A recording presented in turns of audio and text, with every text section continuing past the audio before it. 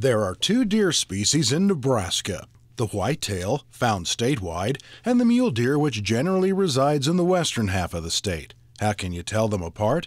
Mule deer are a grayish-brown, whitetails more reddish-brown. Mule deer are so named because of their larger ears.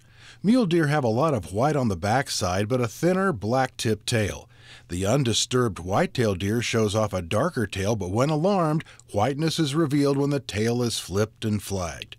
Oh, and when they do run off, the whitetail tends to sprint away quickly. The mule deer sometimes exhibits a jumping sort of gait with their trot. Also check out the antlers. The mule deer antlers fork off the main beam, splitting in two directions, and they may grow and fork from there. The whitetails have one beam from where other tines emerge. Nebraska's first deer hunting season goes back to 1945 when 359 mule deer were taken and just 2 whitetails. But if you're looking to hunt the good old days, you're living them now. Nebraska's mule deer harvest in 2016 exceeded 11,000. The record take of whitetails was in 2010, just over 77,000. Muleys and whiteys, part of Nebraska's outdoor heritage.